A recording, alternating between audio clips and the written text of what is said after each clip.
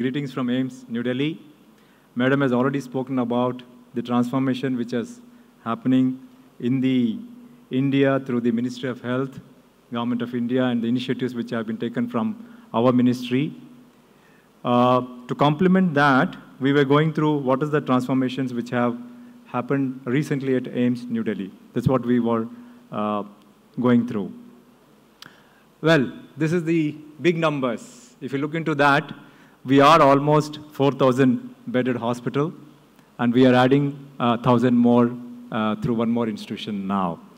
Look into those numbers. You know, the general beds of 2,500, ICU almost to the tune of 500, private ward beds almost to the tune of 400 now, and the footfall which we have at All India Institute of Medical Sciences, 5 million patients per year, a number of IPDs which almost goes to 3.5 lakhs per year, number of surgeries again 3 lakhs almost in a year, operation theaters to the tune of 150 or so, and then of course the support through the hostels and the various accommodations which we have.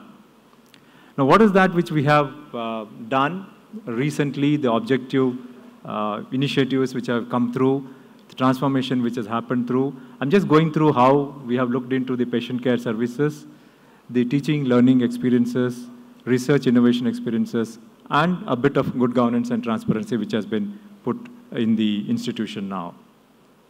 As far as expanding health services, you know that we have a huge workload, and our waiting list in some of the departments almost ends up in 2 years sometimes, which is very unfortunate, but everybody comes to us. And Madam made it very clear that now with the addition of the 22 AIIMS, our burden is going to decrease, which is definitely going to happen. And that's where I was talking about how we have done our own internal audits and bring a change so that we can take care of those huge workload which we had. Recently, we have added up mother and child block and a surgical block as separate, and National Center for Aging, again a center which is a national importance, 200 beds, and a new private ward, adding up to almost increase in 40 to 50% of our services with respect to the critical areas like private ward and operation theaters and ICU. We did have 24/7 diagnostic services. We have made all the areas in the institution 24/7, which has again increased our services to the tune of 15%. And then Madam talked about Amrit and the Jan Aushadhi Kendras. They have been put in our institution so that affordable medicine is available to all the needy people in the institution.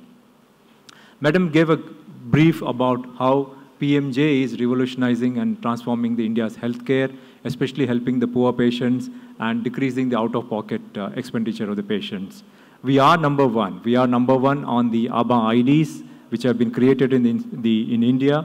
And so far, we have treated almost 30,000 patients under the PMJ scheme. And there is going to be another Jan Aushadhi Kendra shortly in few days from the Honorable Prime Minister in our institution. We are today online OPD registration and consultation, which made very easy for us. And there has been, for the patients who need to pay for beyond a limit, because the registration is free for our patients. Anything which costs the diagnostics and other things which are less than 300 rupees is free of cost for everybody in this institution. Only when they are going through implants or something which they are not covered by the PMJ, they need to pay, and then we made totally cashless services at All India Institute of Medical Sciences.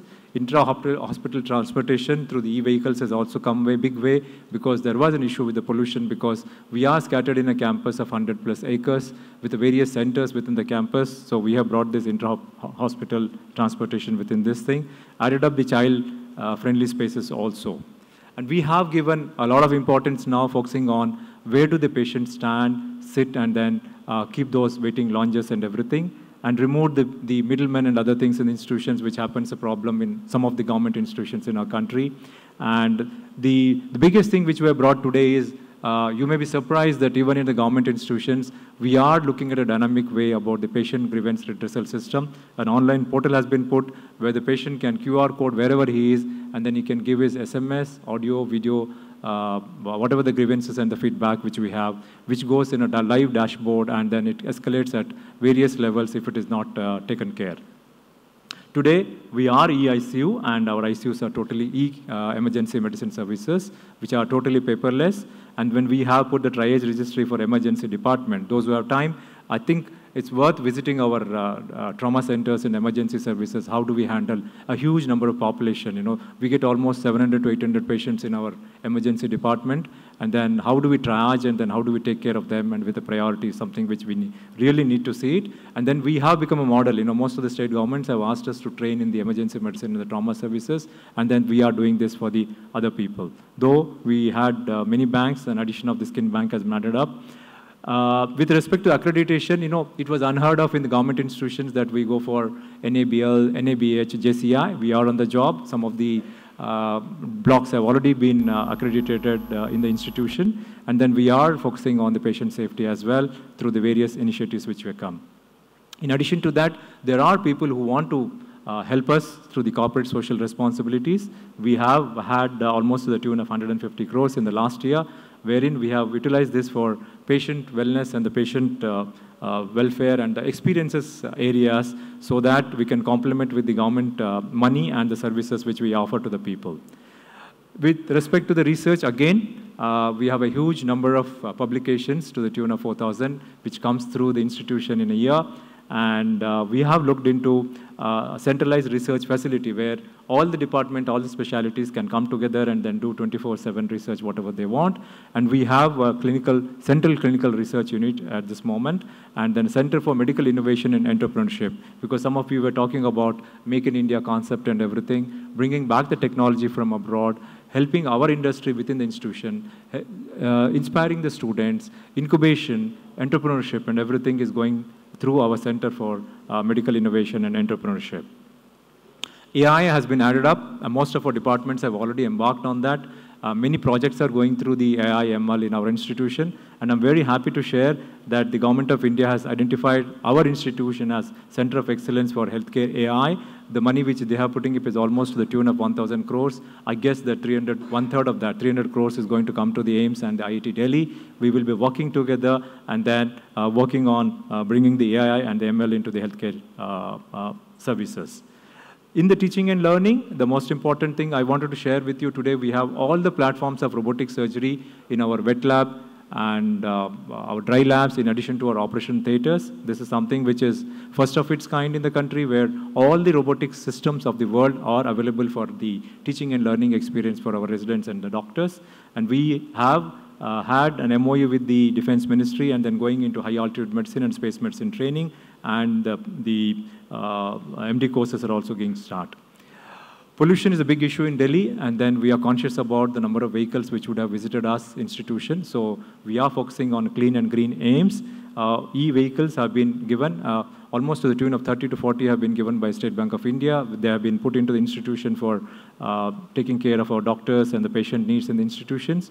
We have added up additional 1,000 trees, and we are planning to have almost 10,000 trees in various campuses. We are at various campuses, not only in Delhi, but also at Jajjar, which is 30 miles from here in the main campus.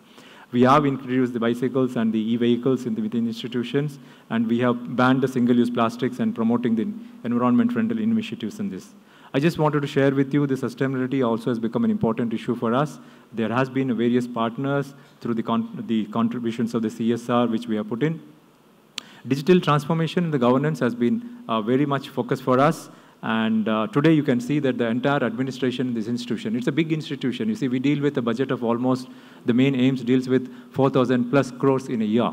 So we are e-office implementation has been 100% here.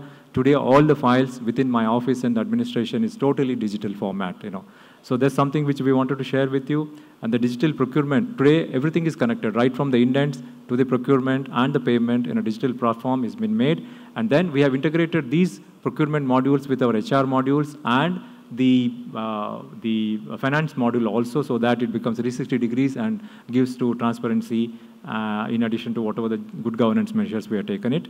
AI has come in a big way, and in fact, after the Kolkata incident, we are planning to introduce AI-enabled systems in the entire institution for access control, surveillance, and beyond. This is something which we have come through, in addition to whatever the AI which we have told that the departments were carrying out with respect to doing the various initiatives which were this thing. Ladies and gentlemen, We are ranked #1 as NIRF rankings, and even the week also puts us #1.